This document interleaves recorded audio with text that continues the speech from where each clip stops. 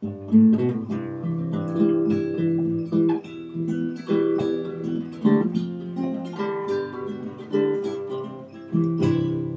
my bucolic life, free healthy city strife. Horses, chicks, and dogs, they are my neighbors. I cook them something and move the horses into the barn, and time to move them out again. Red parchment pastures built for my houses, the view I see each day when I arise. This life pleases me, as it is plain to see. I'm living my bucolic life.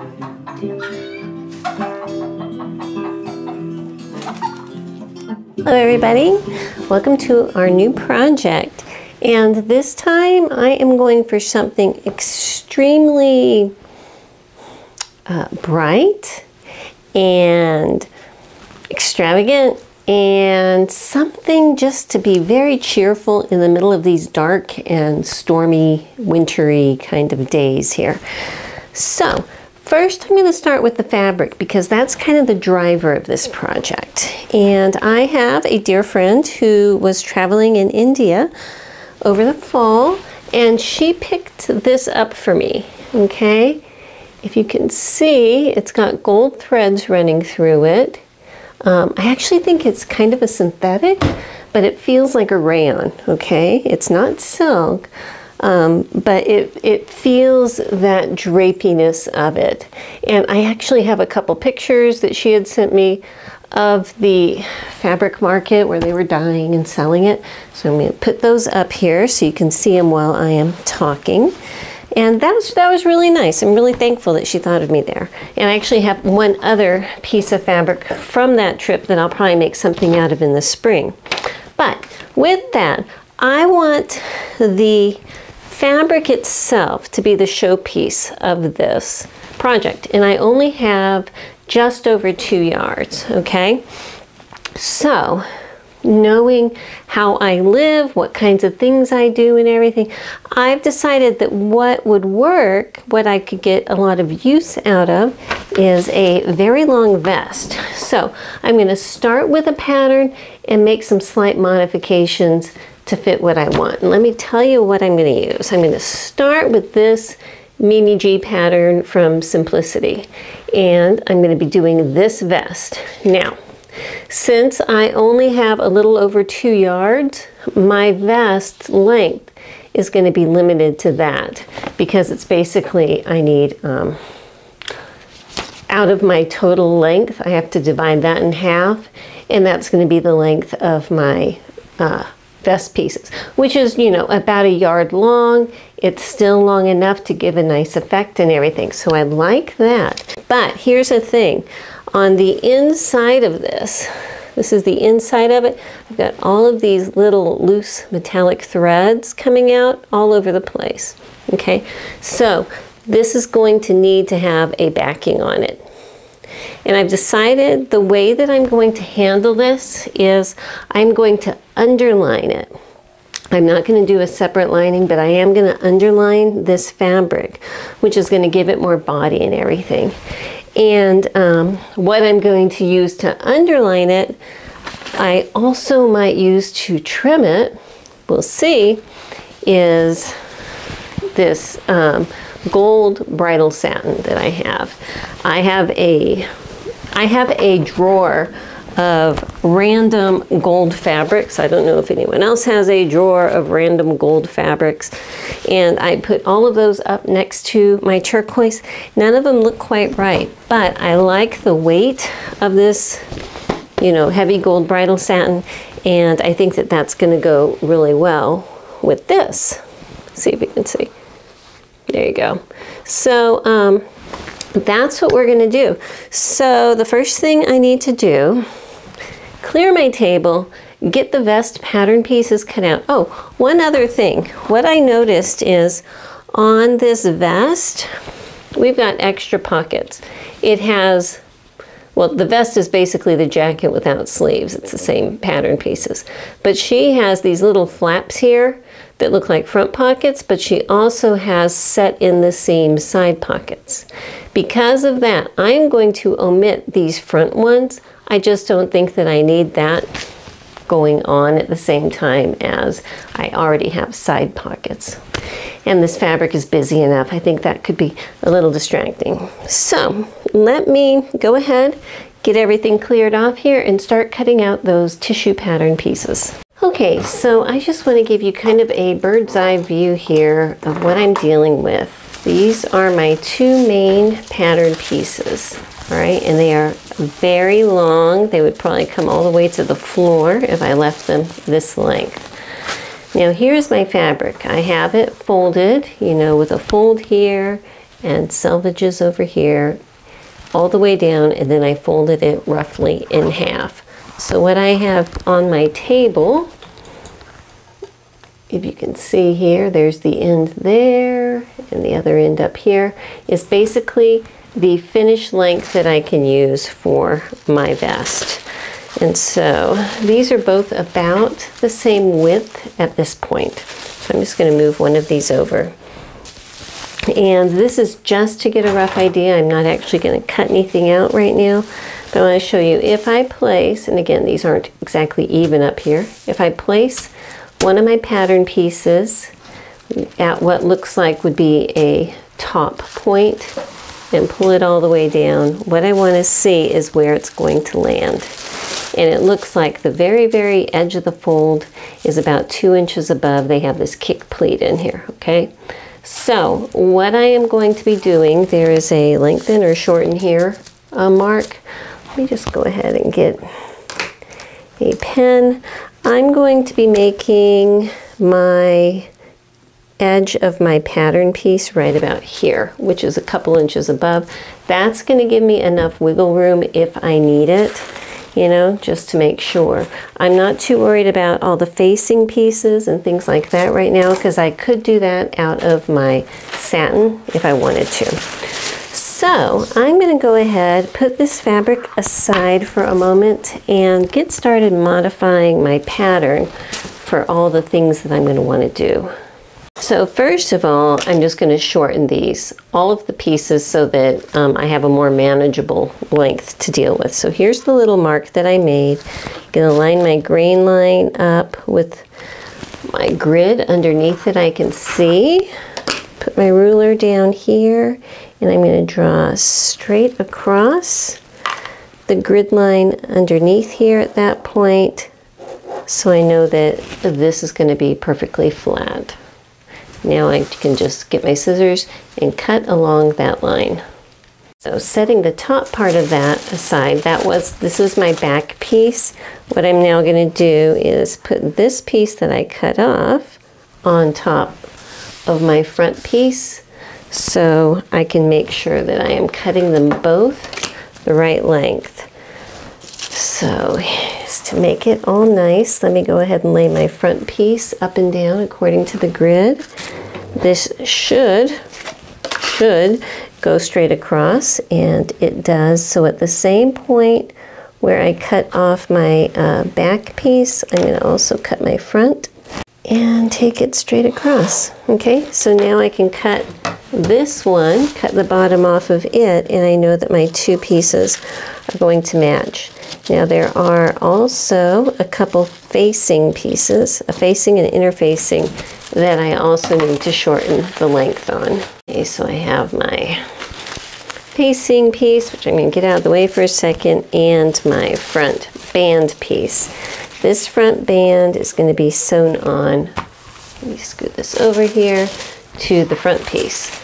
So I'm just going to match up, so you can match up these notches here, this line, bring it all down. I don't think you can see, but at the very bottom here, where the bottom of this piece is, I'm just making some marks where I need to put the bottom of the other piece, which is right here. I made a couple little marks on either side, so I can also go ahead and draw a line across here and cut this front band off.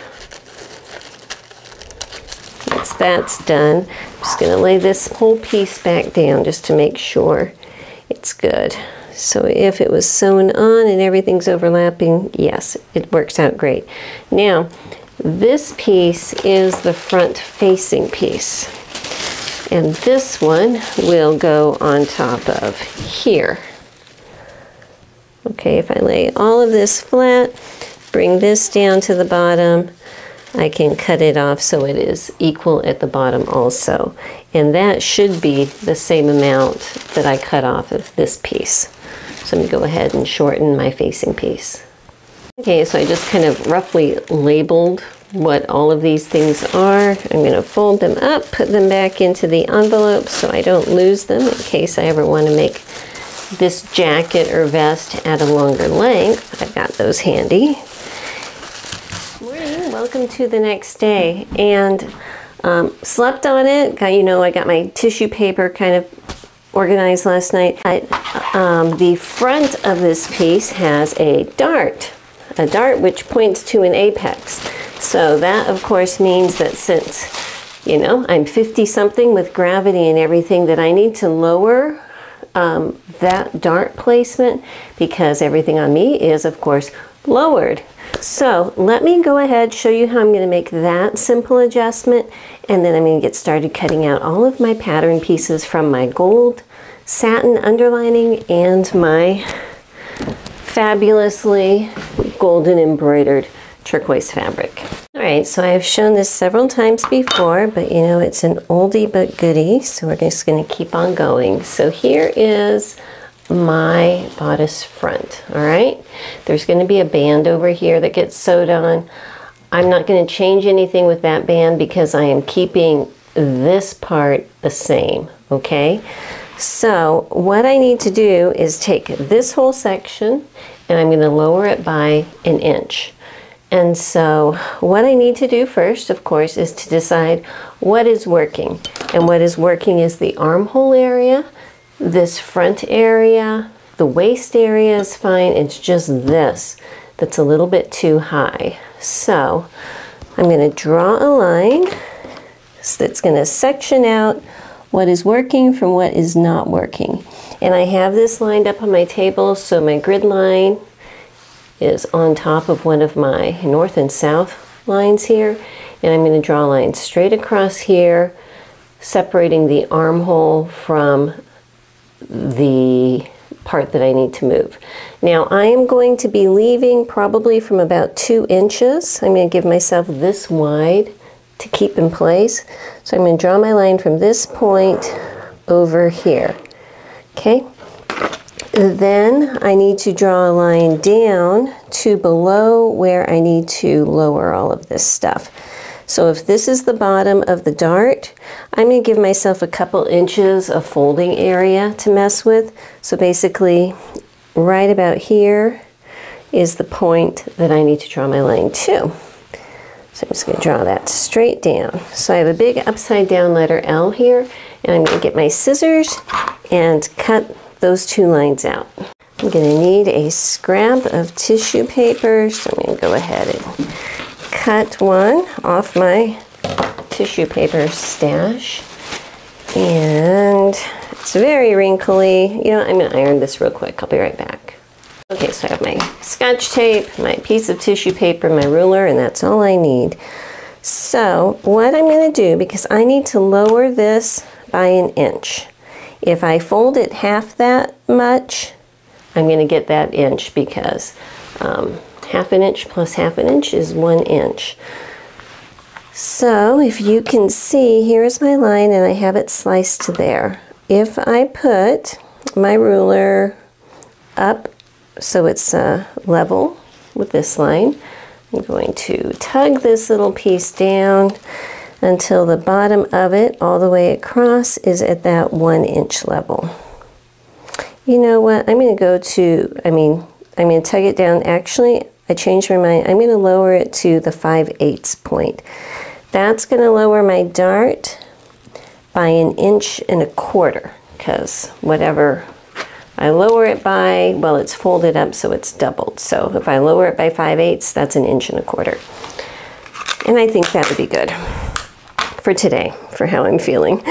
So I'm going to go ahead and put a piece of tape down here to keep that part folded, and a piece of tape over here to keep that folded. And now all I need to do is put all of this stuff back together. So I'm going to put a piece of tape here, stick my little scrap underneath, and I should have a gap in here that is 1 1/4 inches tall.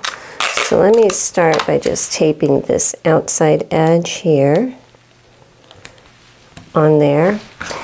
And I want to make sure that over on this side it is 1 1/4 inches, and it is right there. Okay, so I'm going to put some tape over here, holding these two together to my scrap. Got a little wrinkle there. Okay, and just to keep things in place, I'll tape it a couple times in the middle. All right, now my pattern is modified. I'm just going to retrim this side here. That armhole is going to stay where it is. This is correct as it is. I'll just trim that extra piece out, and I'm ready to cut out my pattern. So before I get started cutting this out, I want to point out it's got a beautiful selvage with all the gold threads woven through it, and I might try to use that as a trim somewhere on this this vest. And also I wanted to mention that I have pre-washed this. I actually hand washed it in my sink for about 12 hours. I probably went through about 10 sinkfuls of water. Just about every hour I would go and change it, and it bled like crazy. I tried hot water, I tried cold water, I tried soapy water, I tried clear water, I tried vinegar water, I tried so many things, and it just kept bleeding and bleeding and bleeding. And I wanted to get all of that out before I started working on it. So if you ever have an exotic fabric or something, I highly recommend that you try to make sure that it's not overloaded with dye. I don't think the dye was like set and rinsed properly. I mean, it's got a beautiful color, but it needed to have those extra washings and rinsings happen on it. And now I feel very confident with it. So I'm going to go ahead and lay out my pattern. While I'm laying this out, I wanted to point out that it's really important, this is my center back here, that I make sure that I have the distance from my grain line over here to the edge, which on my layout is the fold line, the same down at the bottom as on the top, because this is at a slight angle, and in order to make it hang the way the designer intended, those have to be lined up. Okay, so I am ready to get started here, and I just want to point out in this pattern 8177, there's a lot of stuff going on here. It has the coat, it has these pants with the like super wide high-waisted band, and it has like a t-shirt pattern, a long sleeve and short sleeve t-shirt pattern. So there's a lot there. I'll probably be doing other components of that at another time, which is fun. But getting into the directions, what they're going to be wanting you to do is right off the bat start working with these two pieces, the major pieces. And I'm going to be underlining this, so I need to kind of set that aside for a moment while I do my underlining. So I am just separating them. I haven't clipped or marked anything yet. After I have these pieces underlined, then I will transfer my markings over. But I wanted to show you how I do it on this. This is one of the back pieces. I'm going to be doing the same on my front. And I am not going to be making the dart in my front until after I have the piece underlined. I think it'll just add a little more stability, because if this fabric here is fairly, well, it's just not a heavy duty fabric, and I would feel more comfortable making that dart with 2 layers. So that's what I'm going to do, you know? When you're sewing, you can make your own choices. So what I need to do is get one of my fashion fabric pieces, I'm going to call it, and one of my lining pieces, and it is satin, so there is a right side and a wrong side. And I'm going to put wrong sides together, put this up on top here, and very carefully match all of my cut edges and pin them together. Okay, so I've got them pinned together here, and before I start sewing them together, I'm going to go over to my ironing board with a light amount of starch and actually iron them together, you know, trying to avoid my pins so they don't make an imprint. But iron it together just so it can get used to each other. It'll give a chance for the little thicknesses of the threads on this side and the other side to kind of sort of meld together. And by starching it lightly, and that it's going to hold together so much better, so when I do come to baste around here, it'll be a lot smoother. So let me go and do that. Well, I have a predicament. As soon as I started to lightly iron this, and so I lightly sprayed my starch, I got my steam on my iron, I'm trying to iron it, the blue shrunk. The heat and the moisture shrunk it, and shrunk it pretty dramatically. You can see before I had it pinned so it all matched on the sides. Now the pins are out here, but it pulled in at least 1/4 inch all the way around. So I do need to iron it because when I washed it, it, you know, didn't look its best, and I needed to make sure that the satin is ironed. So I think that I am just going to go with it, let it do what the fabric wants to do, and if what it wants to do is shrink in a little bit, that's okay, because this is going to be an open garment. I'm not, you know, it's not closed, it's not fitting, it's open and drapey, so if it's a little bit narrower, I'm just going to live with it. So I'm going to go ahead, readjust my pins so that nothing is pulling, and just use it like this. All right, so usually I would hand baste this on. I'm not going to do that. I'm going to do it by machine. I think that it's going to hold together well enough for me. So add about 1/4 inch in, and I'm going to be retrimming this later. I think at this point, I don't know, at this point I might use this extra. Ooh, I just had an idea. Okay. But I'm going to be sewing my basting line in 1/4 inch in from the blue edge all the way around both of these back pieces. All right, so this is what it looks like. I just ran a row of very long basting stitches around the outside edge. Trying my best, you know, but nothing is straight anymore because it's all shrinking in. I think it has something to do with these gold threads. I'm not sure what that is made out of. I don't know, but it's shrinking. And so when I got down here at the bottom, I wasn't thinking about it, and I have a little pucker deal. So I think that before I actually hem this, I'm just going to trim off everything down here, my stitching and everything, just so I can smooth it all out at that point. But I'm going to leave that there for right now. The other pieces, I'm not going to be sewing the stitching along the bottom edge for right now, just because why give myself any more grief? But just wanted to show you, basically I have shrunk it down at least a size, maybe 2. Who knows at this point, but we'll make it work. So let me go ahead and do the same thing to this other back piece. Okay, so another strategy discussion here. I had been pondering and thinking about doing French seams on the inside, just so that if it was visible, you know, it would look pretty. But dealing with what I'm dealing with here, I've decided I'm not going to. So because this stuff, everything is very fray-ish, you know, nothing is behaving properly. Everything is misbehaving here. So I'm going to go ahead and not messing with the bottom on this one. I didn't even stitch the bottom together. I'm going to be serging the edges and trimming it down so that the outside edge is going to be this blue. Okay, so I'm just going to serge it so that I trim all of this so I have a nice even line. You know, we have to start somewhere, and that's where I'm going to start.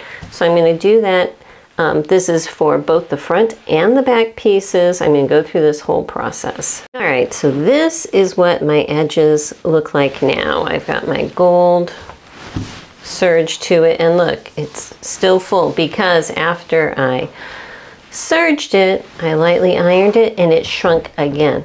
And here's the thing, before I even started cutting this out, I took my big piece of fabric over to the ironing board and lightly ironed the entire thing. Now I had nothing to compare it to because it wasn't pinned to another fabric at the time. Who knows if it shrunk at that point? I don't even know. But I pinned it on, it shrunk some more. I serged it on, it shrunk some more. It's like the shrinky dink of fabric. You know those little things that used to, plastic things you color with a marker, you put them in the oven, they all shrink up.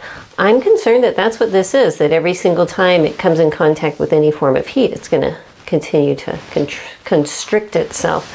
But at this point, it is what it is. I'm going to try to restrict my ironing to just where it is absolutely necessary.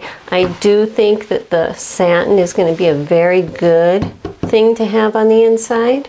But look at the bottom here. I unpicked the basting threads that I had on there before.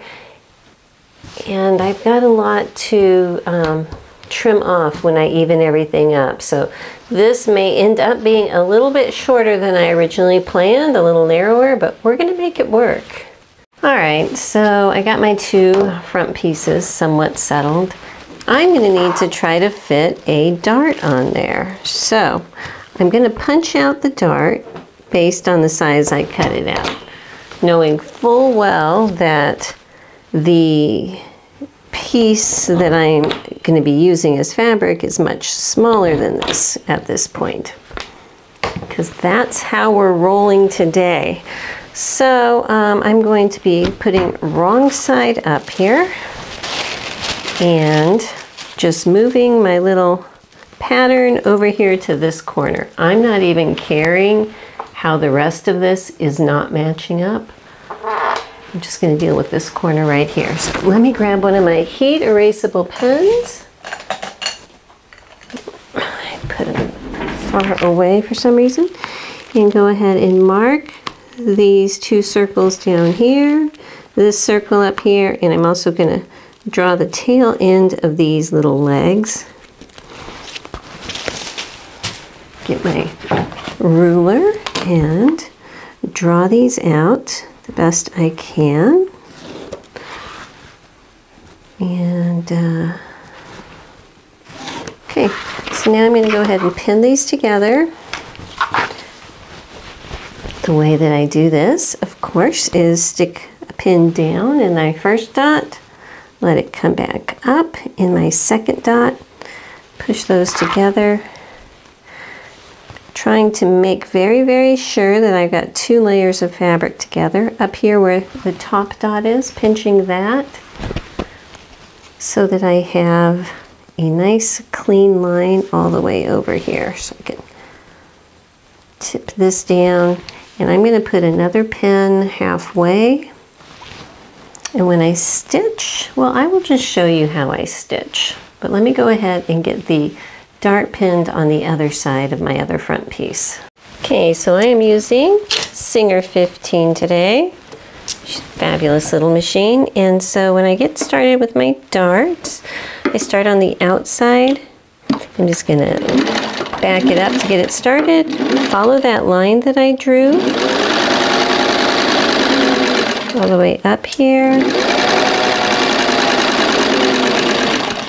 And I'm just going to run it right off the edge. This is my top dot. I'm just going to run it straight off the edge and pull it out. Give myself a tail here about 6 inches long. Tie a great big loop. Okay, so I got it pinned through my loop straight up to that stitching. Just tighten it up, pull my pin out, and I am set to go to clip that. So let me go. I'm going to go ahead and sew the dart on the other side, and then I need to press these darts, and I'm going to be pressing it down. You can tell which way you need to press a dart after you sew it together by which way you get a flat seam allowance, okay? So if you're ever curious, like if you look at it this way, well, it sticks way up. And also naturally darts are going to want to fall down. But this way, it levels out. So after I get these sewed, I'm going to go to my ironing board, press this dart down, hope that nothing else goes awry, and we'll take it from there. I need to press my bust dart, and it's, you know, usually nice if you can press it according to the shape of what needs to go in there. So I find the way that it's going to work, and I think this way so that I got my bottom here and it's kind of working its way towards the side here is the most accurate curve I can find. I'm just going to press this. Yes, I did put a little bit of steam on there. At this point, it is what it is, you know. So now that I've pressed it on the back side, I'm going to flip it over. Make sure everything is good on the front side. It looks good. I want to press it again, but I dare not. So I'm just going to leave it like that. We're going to get started assembling these pieces. Okay, so the first thing the instructions want me to do is put stay stitching around the neck edge. I'm not going to do that because I think between my basting and my serging, it'll take care of what I need there. Plus I have 2 layers of fabric, so I'm not really worried about my neck edge stretching out of shape at this point. Let me tell you what is concerning to me. The next instruction, this is that front neckband that's going to go along the edge. I don't know if you can see, there's a band that comes down here. I have to fuse interfacing to this. So this is going to be my plan. I am going to take the individual pieces uninterfaced over to my ironing board and iron them and try to get the shrinkage out of it now. Try, whatever. Once I have them individually kind of shrunk down, then I'm going to cut out interfacing according to that size and fuse it on then. You know, we are going with it right now. Right now, it's like an improvisation dance. So let me go ahead and get these taken off of the paper, go to the ironing board, see what kind of damage I can do, and I will be right back. Well, I can tell you that this piece here, which is about 4 inches wide, width-wise shrunk up only about 1/8 of an inch, but it shrunk up this direction at least 1 inch. So definitely this vest is going to be a little bit shorter than I originally planned, but that's okay. So now I'm going to get my fusible interfacing out. And at this point I am using my very, very lightweight interfacing because I honestly don't even know what else to think. So I'm going to be having this interfaced, and there's going to be another facing piece behind that which will be interfaced. I know. So I'm going to have 2 layers of interfacing and 2 layers of fabric. So to me it makes more sense using 2 lightweight pieces up against each other. So I'm going to go ahead, cut these out, fuse this on the best I can. So let me tell you how I'm going to do this. I just have 1 big piece of interfacing roughly cut out the size that both of these are going to fit on, okay? I'm going to use a press cloth because I'm going to fuse them both on here first, you know. After these are fused on, then I'm going to come back and trim the outside edges. But I just think that I'll get a better result doing it this way first and then cutting them out. All right, so this is what that little band looks like with the interfacing on it. It's just trimmed. Now, of course, on my pattern, there are a couple notches right here, and I am ignoring those entirely because I don't even see the point of it right now. And just going to do the best I can to start matching it up at the top and let the bottom fall wherever it may, because that just makes sense to me. It's a lot easier to adjust the bottom hem than the top. And this is a very good example of why when I'm sewing, especially on this fabric, I'm always going to start at the top and work my way down. So like for the side seams, start at the top, work your way down. Everything start at the top and work your way down. That way, if there's any finaglings to do, all of that stuff that doesn't match will be pushed down here, okay? So everything, at least up here, is going to match and work out. That is the goal. So let me just go ahead and finish pinning this on here. And then I will be stitching this at 5/8 of an inch. And it looks like they're going to have you press the seam allowance towards the band. Alrighty. This is coming along, not swimmingly, but coming along. So we are going to putter through. This video is about persevering even when things don't look like they're going to work. But, you know, taking it as we go. So now what I'm doing is matching up my center back seams, again, starting at the top, working my way down, letting the bottom fall wherever it wants to. And yes, I do see these puckers here. There are not puckers on the blue side, okay? That has shrunk, obviously. So if I stitch over these and I get a little pucker here on the lining side, that is fine. I'm not going to worry about it as long as everything is good on the blue side. So I'm just going to stitch this down. This is my center back, and then press this seam allowance open.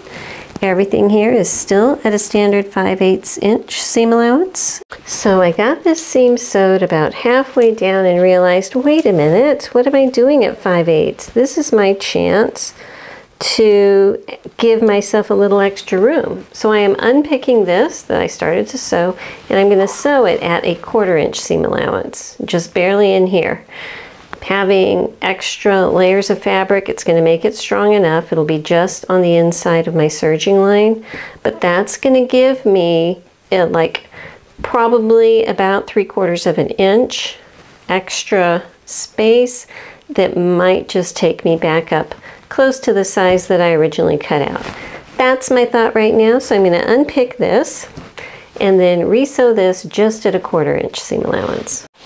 All right, so on the instructions at the center back, they're going into more detail on working around this little kick pleat back there, which I obviously am not doing because I cut it off. So I'm just going to skip all that, but it is there. And now I'm going to be doing this part here where I'm sewing the shoulder seams of the fronts to the backs. And I wanted to show you, this is how wide my center back seam turned out once I pressed it open.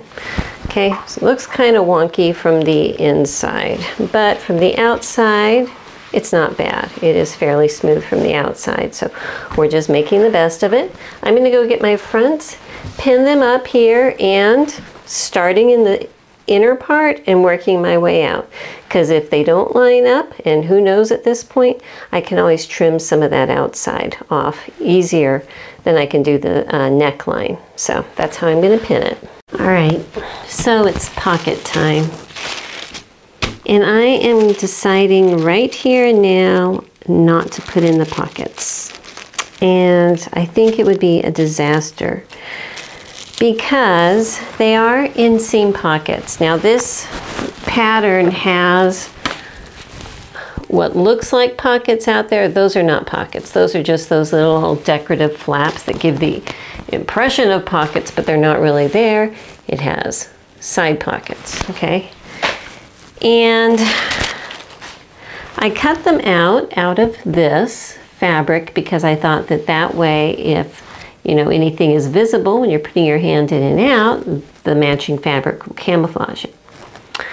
But I think that first of all, you know, the fabric not wanting to stay the same shape, not being lined or interlined, this pocket as I sew it on and then ironing it, wanting to shrink up, all kinds of things can go wrong, and I just don't want to deal with that. So those are going away. We're skipping that part altogether, and I'm going to go straight over to sewing the side seams. I have a lot of other videos that show me putting in pockets like this and how to understitch them and do the different seam allowance sizes and everything, and it's not a difficult thing, but I am just not going to do that right now because I can see that it will be a problem, and why give myself any more grief than is already built into the project at this point. So with that, I am going to pin my side seams together, and I am also going to stitch my side seams with this same smaller seam allowance to try to build some of my original size back into this project. All right, so the facings are not on here, but I hope you can kind of get a look and see that even though I've had shrinkage issues, I've had everything, I'm able still to get a nice smooth seam. You know, just going with the flow of it all here. Here's these front bands.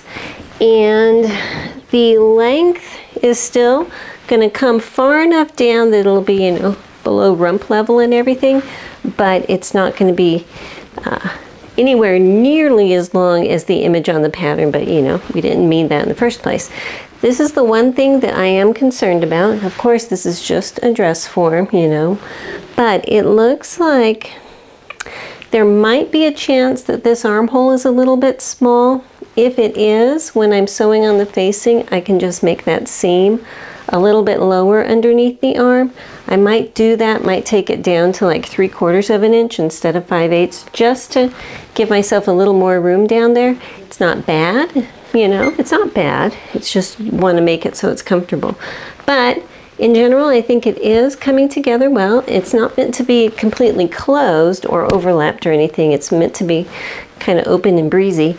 So it doesn't bother me that this doesn't want to come together. I think that was the intent. So despite it all, so far so good. Next I'm going to work on the facings. Several facing pieces here. I have back armhole, front armhole, back facing, and then the very long front facing. And I am going to do these the same way I did that front band, which is take each piece over to my ironing board, nice and free, and iron it first to let it shrink up and do whatever mischievousness it wants to do now. Once I have them shrunk, then I'm going to put them on a sheet of my interfacing, the same one as before. Just lay them out, and with my press cloth on top, probably a piece of parchment paper, just to keep everything from being stick free. I'm going to fuse all of these on and then trim them out after they've already been fused on here. That's my whole step-by-step process, so I'm just going to do one at a time, get started with these little guys here, and I will be back. So this is the back facing piece, and I have the interfacing fused onto it.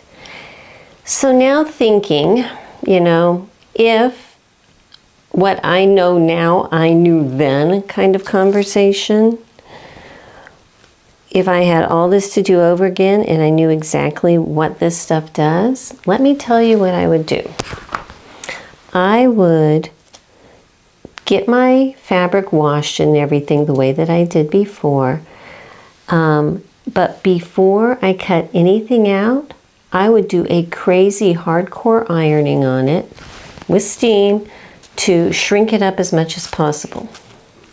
Then I would use this interfacing, this very lightweight interfacing, and cover the entire back, excuse me, cover the entire back of all of the fabric with it, because it does give it enough stability.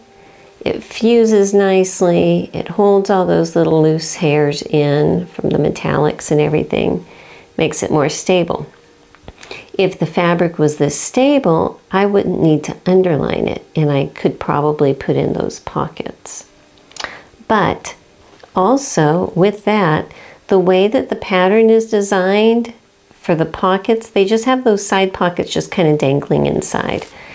And I think if it's a fabric this fancy and I'm going to all that work, I would line it, not underline it, but a regular lining, and that regular lining would hide those side pockets. And I think that that would look really pretty. But you know, it's too late for all of that now.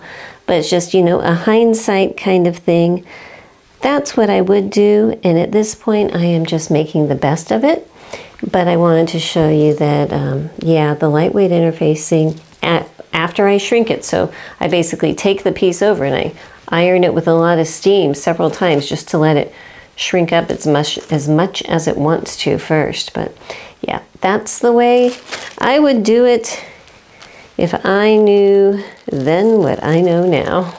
Good morning, welcome to the next day, and we're going to finish this today. All we have to do is get the facings on, deal with that hem level somehow, and that is going to be it. There's no closures or anything on this, so it shouldn't be that bad. So right now what I'm going to be doing is getting the front and back neck facing together and putting it together at the shoulder seams. Again, they have both shrunk, so I have absolutely no idea how I'm going to do the final fit, but at this point when I'm sewing them, I will start at the inner edge. Like here's the neck. I'll start matching them up here and work my way out. So if something has shrunk, it's the outside edge that will be off, okay? It's going to be the same thing with the sleeve facings. When I sew them, I will start with the inside edge and then work my way out. You know, you have to start somewhere, so that's where I'm choosing. So let me go ahead and get these shoulder seams pinned, sewed together at 5/8 inch, and pressed open. Okay, so here it is. After I sewed them together and pressed them open, I came back and just serged around the outside edge because this stuff frays. I still haven't decided how I'm going to be finishing this on the final garment, but for right now I just wanted to get that serging on there so nothing was going to be dangling where it shouldn't. So now let me get my vest over here and see if we can match this up. Alright, so this is how I'm going to match it up because it might not work out perfectly, obviously. I've got it laid down, so this is my center back here, and I know that this is laying nice and flat.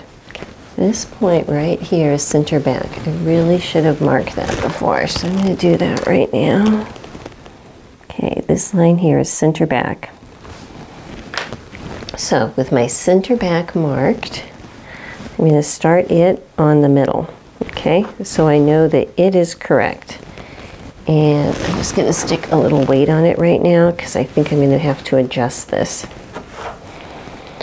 So now what I need to do, keeping this line on my center back, is, I'm just going to do one side at a time here, move it up until this line is in line with the shoulder seam. So keeping that up. Okay, that looks pretty good right there. I'm going to stick a pin way out here just to hold that together out of the way, making sure this is still on center back. Let's see what we've got going on over here. I'm pretty much in line with my shoulder seam there too. So I'm going to stick a pin out here, far from the edge, and also down here, again, far from the edge. I'm going to anchor this in place. All right. Now I'm going to work on coming to this front piece here. All right. I was just going ahead and starting it up here at this corner and working my way down, and what I found out is the shape of this has changed. Look at that. That's a big issue right there. So options, I could make a dart in the facing, just put it up out of the way. Could do that. Or I can open up this seam and make the difference there. So, you know, doing what we can do here. I'm just going to start this corner up here so that it matches somewhat.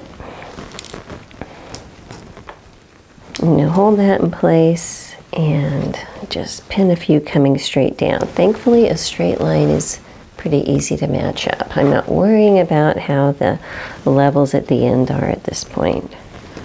So I changed my mind. I am opening up the shoulder seam. It's small, it's small. What I'm going to do is leave it sewed together out like about ½ inch down so I can have it somewhat still pulled together here. And now at this point where, let's see if I can do this flat, where I am working to get this seam in, okay, I can just kind of overlap these shoulder seams like this to figure out where they need to be. I'm going to actually need to open it up the whole way. Well, that kills that plan, but you know what?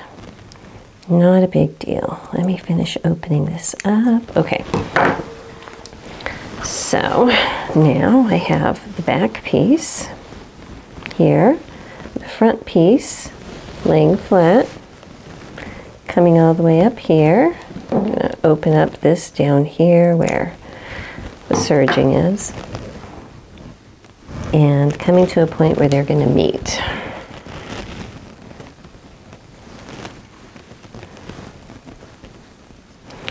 So right now my back piece is still folded. My front piece is not. It's going to be coming all the way over here.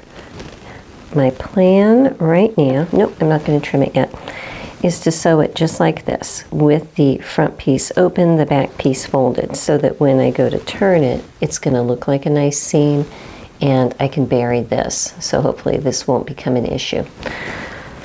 So when I go to sew it, I have this pretty much on the right cutting edge, which is very nice.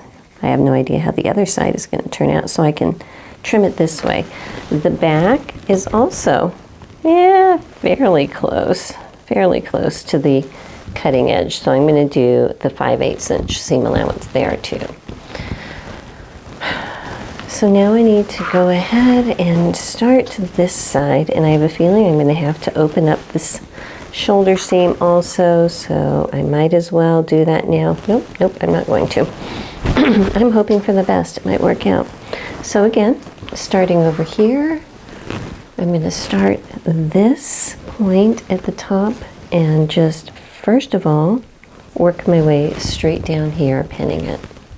Alright, so I have not adjusted the shoulder seam on this side, and look, this side is laying flat.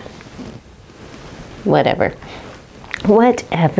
So I can go ahead and just pin it. So I think in general, well, no, I do have a little bit of a pucker here. It's not nearly as bad as the other side though, so I think I can just let it be. But anyway, I'm going to go ahead, sew this at a 5/8 inch seam allowance, and I'll be right back. Okay, so I have it on here because when I'm putting it onto a body shape, I think that it'll lay more naturally than flat on my table. So this is the side that I overlapped, that I just took the seam allowance part and overlapped. And I can see that that was a good call on my part. So I'm going to pin it back down where it'll lay fairly flat, but I'm going to need to even out these edges here, and I'll show you that in a bit. This side that I did not do that, I don't know if you can see, but I do have a pucker right here. So since I did the one side, I'm going to go ahead, unpick this shoulder seam here of my facing so that I can kind of overlap it the same way I did here. Okay, and then it will lay nicer. Then I'm going to come back and stitch it. I'll show you all that in a minute. First thing is to unpick this, and then while it's on the dress form, place it where it needs to be, and then take it off. Alright, so I've just pulled this off my dress form. It's still pinned, and I am just going to sew this little facing by hand. It's not very long. I'm just going to whip stitch it in place so that it's going to stay where it wants to, because I just don't feel like manhandling this tiny little piece on my sewing machine right now. It's as easy as that. So I'm going to go ahead just like that, whip stitch across both of these sides over here. Okay, so now that I have these kind of overlapped and stitched, so it'll be pretty from the outside, I'm going to make some clips so that I will be able to turn this easily and get my understitching done. I don't have a lot of bulk here, so at this point I am not grading these seams, but I am making numerous clips especially this back part seemed to be a little bit high and tight. So even though it looks fairly flat across here, I am putting clips across there. Sorry. Sometimes I'm working on things and I'm so busy looking down here that I don't look up at my camera. I don't realize when I'm going off center. That is life. So, okay, so I'm clipping all the way around here and clipping this. Now, I'm going to need to understitch this, so I need to put the seam allowance facing towards the band because this part here is all visible. Okay, this is the band part that's going to be visible. The understitching goes on the private side, and the private side is the bottom, and this facing piece is the bottom. So I am pushing all the seam allowances towards the facing, and I'm going to come back and run a row of understitching, which is a straight stitch about 1/8 of an inch in on this side of this seam all the way around.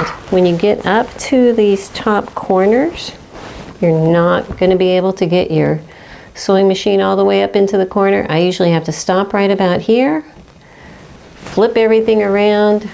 Well, I'll actually be looking at it like this. Flip everything around, put it back down, you know, making sure my seam allowances, even around the neck, are pointed that way.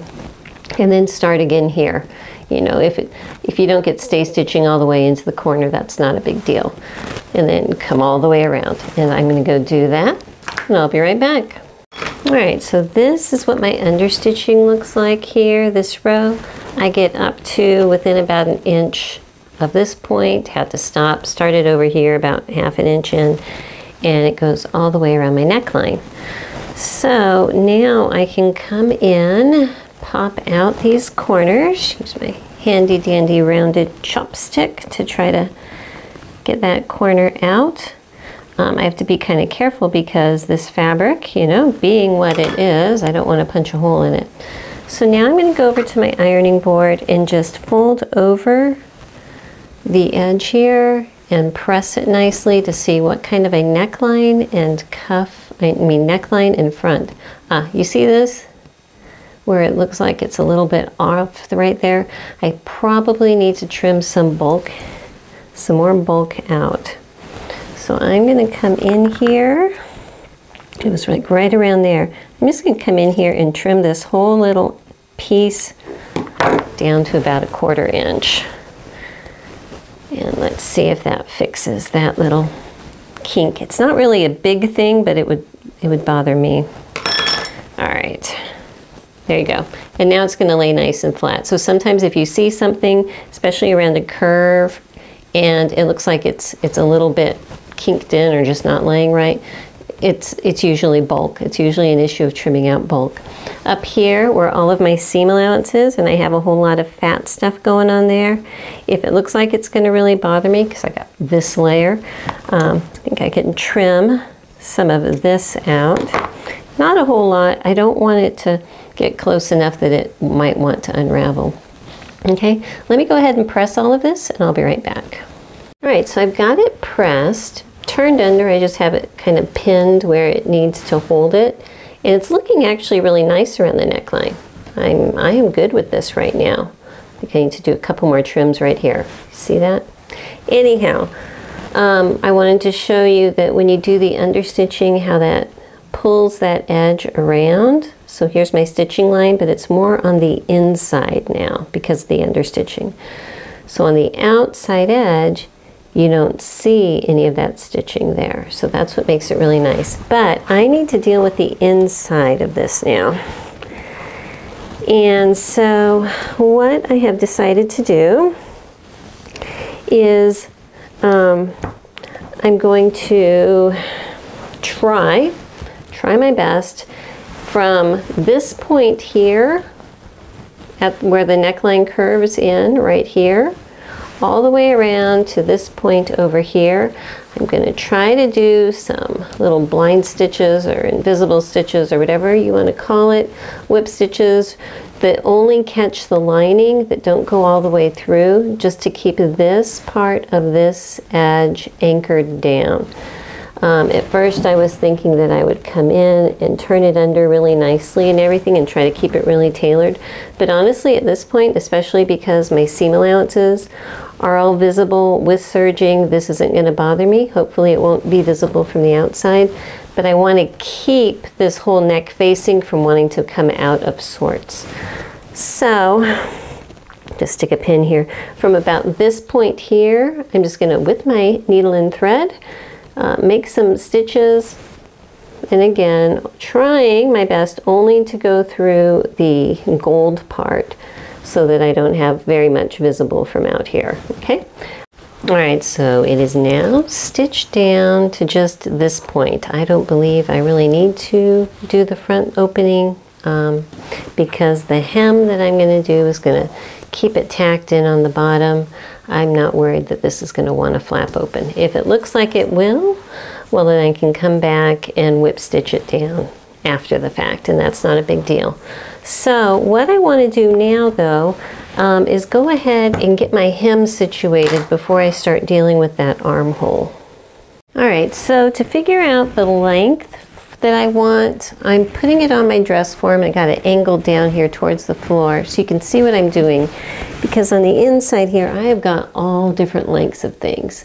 So what I'm going to do is try to find myself a starting point that I can mark all the way around where everything is even. And usually if I'm doing a dress or a skirt or something, I use one of these types of dress markers, but it's too tall for that. So I'm kind of improvising, and I grabbed an old ruler and I'm just kind of clipping it on here with some clothespins just to make it extra tall. And I'm going to set it down here. Oh, not tall enough. Let me go grab a yardstick to put on here. All right, I just put some masking tape on here and taped my big old yardstick to it. So, and ignore my fuzzy slippers. It's a fuzzy slipper kind of day, and we are dealing with it right now. So down here, okay, I need to find the shortest point and mark that on my ruler. Right now it looks like where the inside of this facing is the shortest point, which is right about here on my ruler. Okay, so just to make life easier, so I don't have to remember that, get a piece of green tape, and I'm going to put a line right there.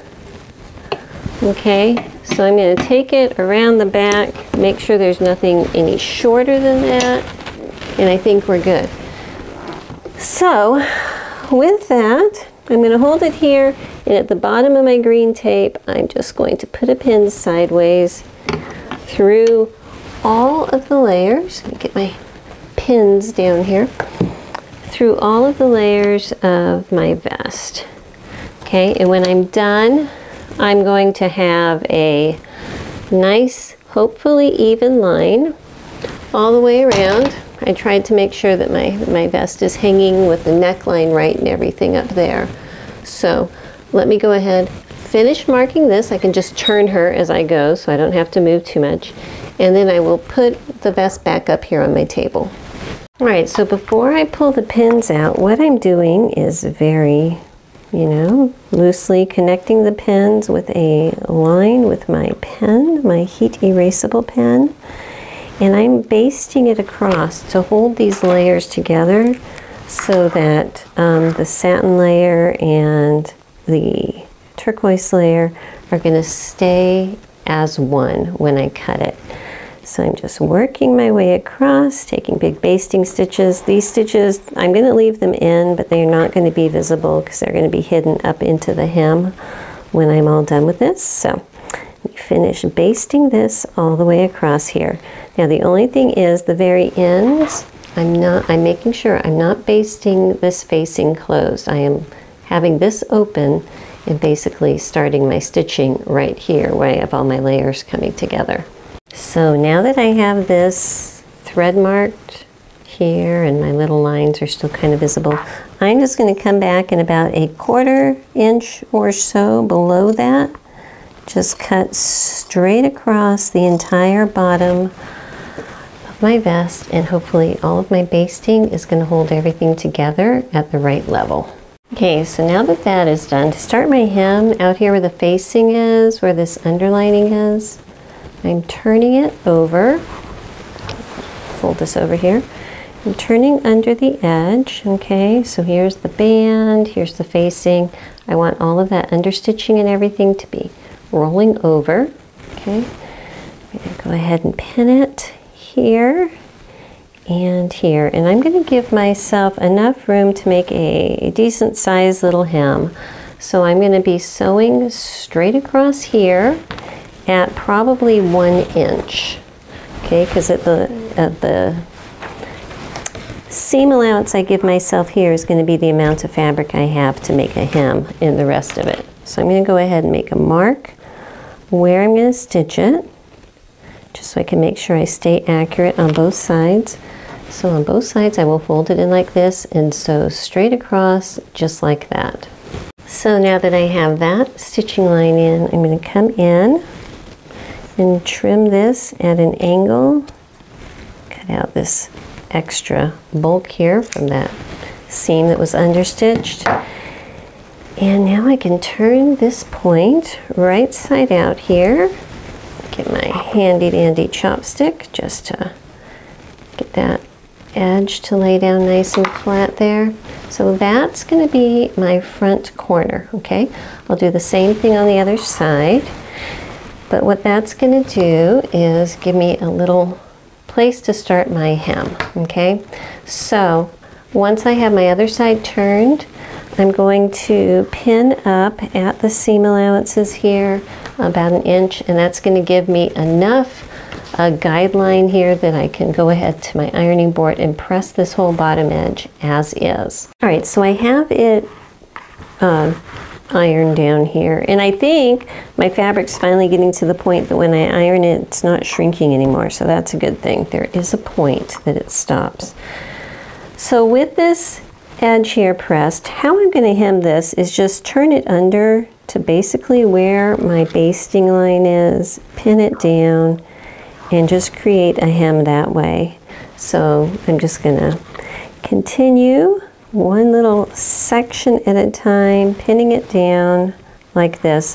When I am done with this, I need to decide if I am going to stitch it by machine or if I'm going to whip stitch it. And what I'm thinking is I'm going to whip stitch it, and that is because there is no top stitching anywhere else on here, okay?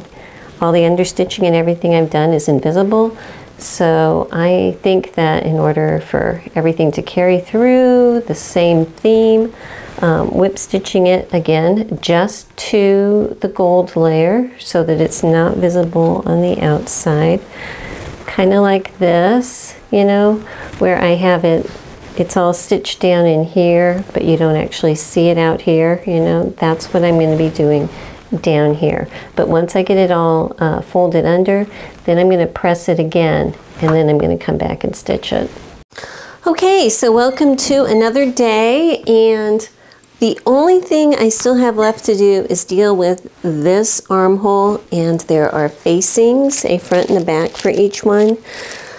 But to me, it looks like this is just way too small, so I have a feeling that I'm going to be modifying somewhat my facing, because you never want anything underneath here that's really going to snug in on you, especially if it's a vest, which to me, you know, unless it's summer and it's over a tank top with some, a tank top with a chiffon skirt type thing with this, that would be lovely. Anyway, lost my train of thought. You don't want it way up close underneath your arm, okay? And because these also shrunk, there's a chance I might have to do something different, but I just wanted to show you this is why I might drop it. I'll probably try this on first before I do that.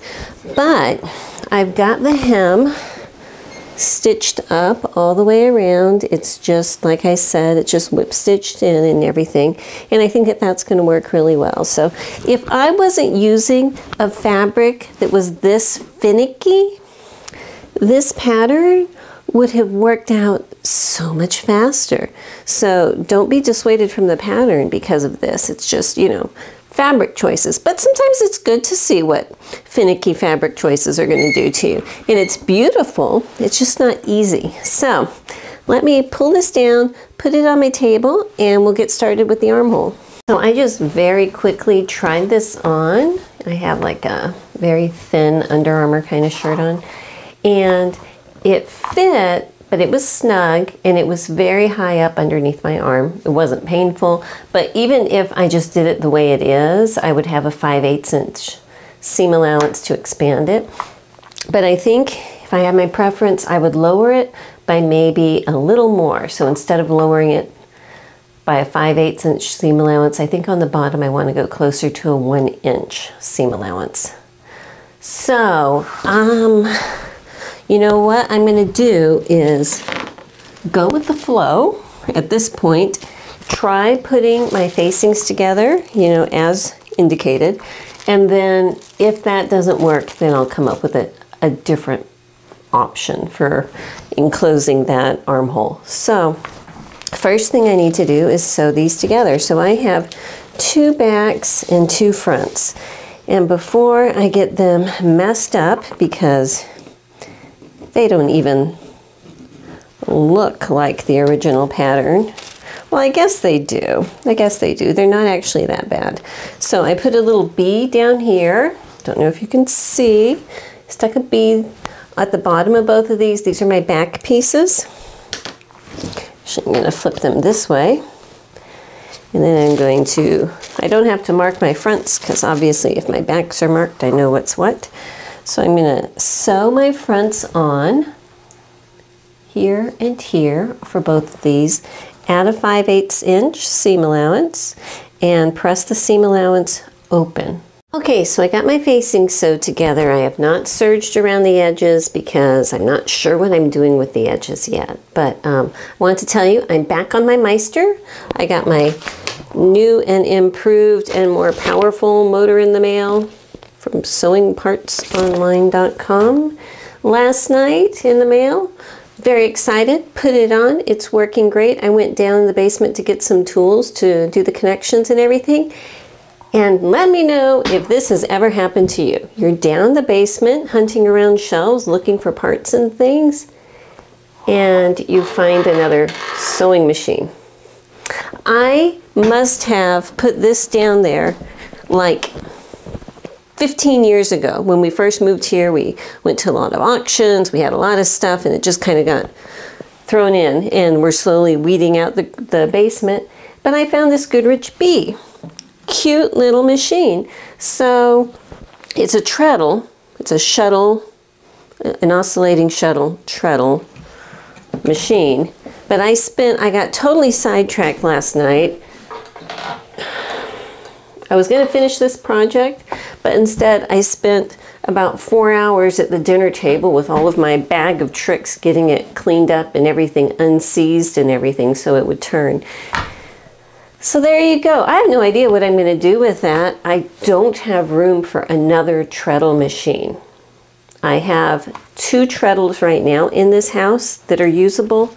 Another treadle in an extra building that we have in its big cabinet. Then there's this machine that obviously needs a cabinet. I don't know what to do with it. So for right now, she's just going to sit there on top of Belle's cabinet until I figure it out. Anyhow, back to this project.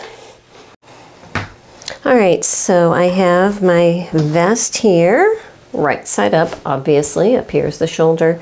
And I got one of my facing sets. And I'm going to match up. The one that has the letter B is the bottom back. So I'm going to match that up down here, match up the top shoulder, and just see if we come close to making this fit once I stretch it out. So I've got that matched down there, this matched up here. Let's pull it open, and you know, that's not that bad. I think everything shrunk uniformly, you know, if that makes any sense. But it looks like I will be able to use this facing. I am going to be turning under the edge of it, kind of like the bottom hem, I've decided, so I'm not going to be serging this right now. I think the interfacing that I fused to it's going to keep it from unraveling for the time being, so that's okay. Let me go ahead and come over here, pin this up. When I get to the bottom, I'm going to go ahead and mark my sewing line down here so that I make sure I don't forget. So usually I would be sewing a 5/8 inch seam allowance, but instead I want 1 inch. So I'm just going to draw a little line right there at that 1 inch spot so that I can ease it back up to the 5/8 inch as I go around. So once I finish pinning this, I'll show you what it looks like.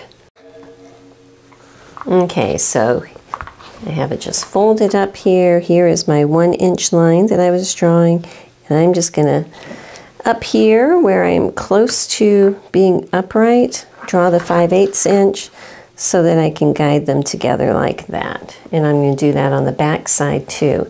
And that's just gonna give me just a little bit extra at the bottom, and I think that that's gonna fit just fine. So I'll draw the guideline over here also, and I have high hopes that the other armhole is going to fit exactly the same way. If it doesn't, I'll let you know. I might have been a little optimistic because this other side, the facing did not fit the armhole. It was too small. So what I did is I came in here and I just trimmed some of it out to give myself a larger size over here. And then I could pin it that way. So, you know, you do what you do, but by trimming out this inner part, you know, it just, a little at a time, it gives you the space you need. So let's see what this side looks like. This side is not so bad. This side actually looks like it's going to fit. So out of all 4 facing pieces, only one of them shrunk beyond being able to make it work. And that's pretty good. That's pretty good. So I'm going to go ahead, mark this the same, so I have a 1 inch seam allowance at the bottom of my armhole, and everything else 5/8, and I'm going to go stitch that up. Okay, so now that that has been sewn on, I'm going to come back with my pinking shears and trim it down all the way around to like a fat 1/4 inch seam allowance. This should help it to turn a lot more evenly. So now that I have that seam allowance trimmed, I'm going to understitch this. So pulling my seam allowance this way towards my facing, towards this direction, and run a row of stitching right about here on the facing side, on top of the seam allowance, all the way around both of the armholes. All right, I got my understitching done, and I am just carefully turning this and pinning it so that it is at a nice place in that fold. The understitching really, really helps to give a nice edge. It rolls all the stitching out of the way. So now I have a facing that looks like this, okay, where it's a little bit shorter on the bottom than at the top. This is the inside. At first I was going to trim everything so it would all be the same level, but I'm not going to worry about it because it's only like a 1/4 inch difference between the length up here and the length down there. So what I'm going to be doing is turning the outside edge under by about a 1/4 inch. And after I have it all turned under and pinned under like that, I will lightly press it and then come back and whip stitch it down. Before I turn it under, down here at the bottom, I am just going to kind of clip some of this seam allowance out of the way so it does not want to show because it was sticking out a little bit. And just tuck everything under. It's not going to look like a facing, it's going to look more like a band, but that's okay. It's going to do the job of keeping this armhole under control. So you can kind of see how I have it pinned all the way around here. Just going to get my matching thread and needle, whip stitch it all down. Again, just stitching it to the gold part, trying not to let any of my stitches be visible from the right side. Okay, so here she is. pardon the squeaky, I need to put a little oil on her. I think that it turned out to be a really nice vest. The darts are at a position where I'm comfortable with it, with the modifications. And even though it's shrunk everywhere, I still think it's beautiful. So this is the depth of the armhole that I have now, which is a lot more comfortable. This might be the original pattern armhole depth. It's just I had so much shrinkage. I don't even know at this point. So if you're going to make it, just double check it yourself before you put the facing on. I think that it looks really nice. I'm going to go ahead and try it on.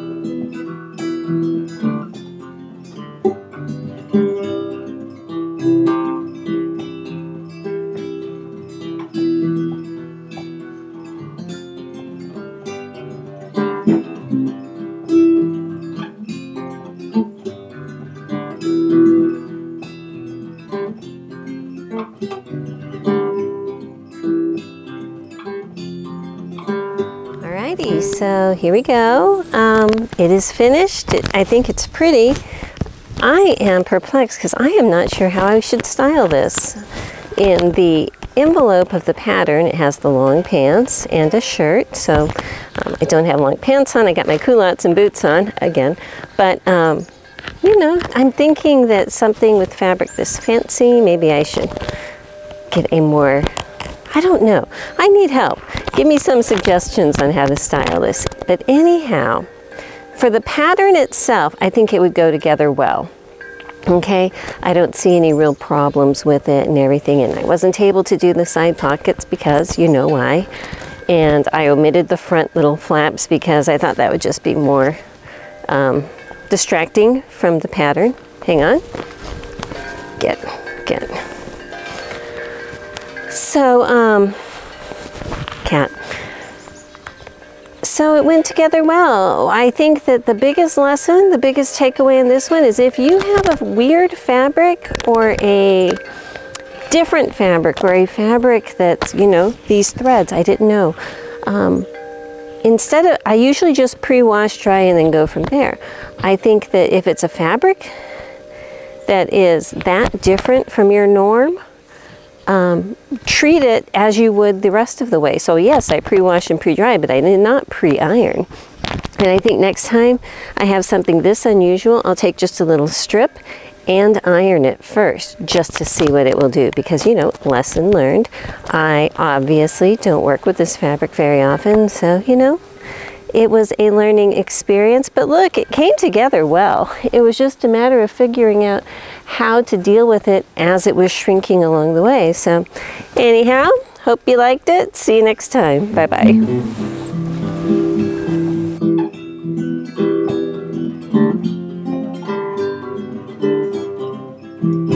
Living my bucolic life, 3 healthy city strife.